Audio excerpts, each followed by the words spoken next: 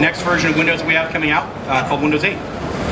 Windows 8 for us is more than just sort of the next rev of an operating system. It's really, we talk about it as reimagining Windows and what Windows and your device, your PC can be. And that starts with sort of the silicon all the way down to the chipset and the ability for Windows 8 to run on both ARM platforms, on very small, power-friendly portable devices, all the way up to to big gaming rigs with multiple monitors and mouse and keyboard and things like that, and sort of everything in between. In fact, one of my favorite things is I have one of these PCs, the Samsung Developer Preview PC that we gave out at the Build conference in September, and I carry it around, use it as a great mobile device, but also I can dock it, I can connect it to a big multi-mon setup, mouse and keyboard, great audio, and all that kind of capability. So it really, and then when I want to go, I just pick it up again.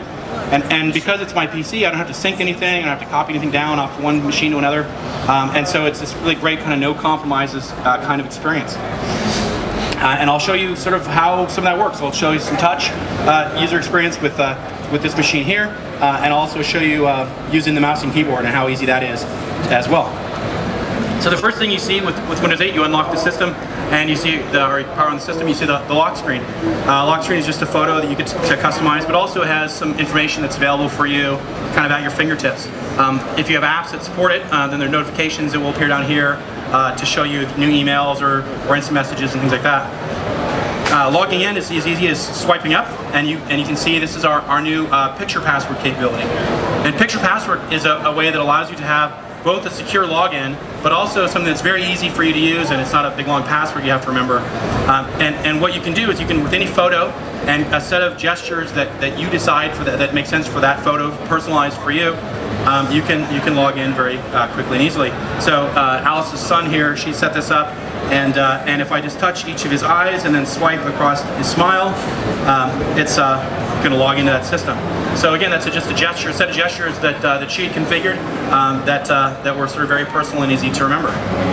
The new start screen here is really the hub. It's the center of Windows 8. And as you can see, it's full of what we call tiles. So the tiles are more than just sort of flat icons. They're actually sort of alive with information and updating. So I just at a glance, I can see news, I can see my stocks or weather or whatever apps, whatever I've personalized and is relevant for me. The cool thing is that none of these apps are running, right? I just logged in, so none of these were running, and yet still they're all getting notifications, they're getting updates, and so just at a glance I can sort of decide what I want to go and drill deeper into. Navigating this start screen with touch is super easy. You just touch anywhere and pan back and forth. I can see all the different groups that I've set up and personalized for me, and you can actually see there's a little gray dot on the screen. This is just a visual aid that I've turned on for the demo. It's not normally there, but it lets you see kind of where I'm touching as I go. And as you can see, it's super fast and fluid. It's really easy to navigate around. As you see, I've got a lot of different apps on there, but let's say I don't have an app that I want to get. Well, acquiring apps is super easy as well. So I just tap the store tile there, and this takes me to the new Microsoft Store. In the store, as you'd expect with any sort of app marketplace, we've got categories, we've got different subcategories, collections of apps. I can drill into an app and see details about it, and I can download a trial or I can buy it. All there, just right at just a few touches of your finger. What you don't see when you're looking at this app, because it's just a Metro style app, is the Chrome, the stuff that you sort of normally think about when you think about Windows. There's no bar across the top, there's no buttons, there's no taskbar. And that's because for Windows 8, our principle really is that every pixel on the screen should belong to the app. It belongs to the content. The content is what you care about. And so we've done that. We've provided every pixel edge to edge belongs to the application. The app developer can decide how to use that for their application to make it really immersive and captivating and wonderful to use. But of course, there are things that you have to do with Windows as you navigate between apps and as you use your PC that you want to also be able to get to very, very quickly. And so what we've done is we provided this capability called Charms. And as I slide out from the right edge of the screen, I've just taken my thumb and just slid out like that. And you can see that I reveal these charms. And these are a set of just standard functionality that across Windows, across every application that you can get to with just that quick gesture. And I'll go into some more detail on those in a little bit. But for now, I'm just going to jump back to start, and I'll show you that I had cut the rope installed in the system here.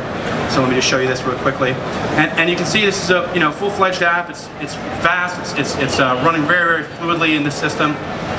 The amazing thing about this is running on our new Windows Runtime environment, and ZeptoLabs, the developer of this app, because the Windows Runtime fully embraces web technologies, HTML, Java, JavaScript, and CSS, they were able to take their web version and port it to Windows 8 as an immersive Metro-style application with very, very little work. And again, it's this great immersive full-screen game here that you can play.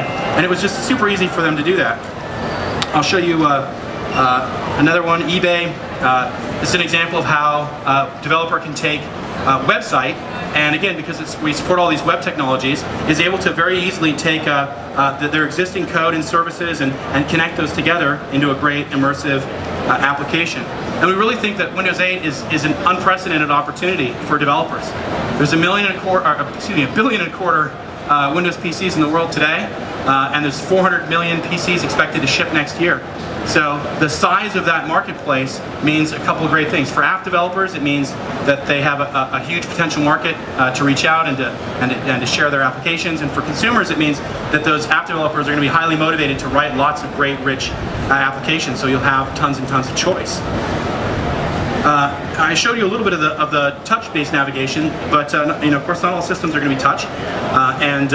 And navigating with mouse and keyboard is something that's also incredibly important. So I just switched over to this laptop here. It's not a touch-enabled system, just to show you a little bit about how that works. So here, again, I'm at the start screen. Again, the tiles are alive with activity.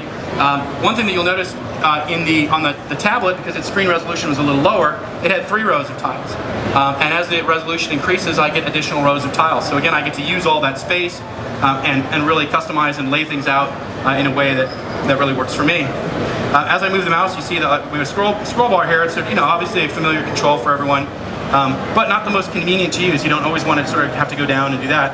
And so with the mouse, we've made it really easy to navigate in a number of other ways.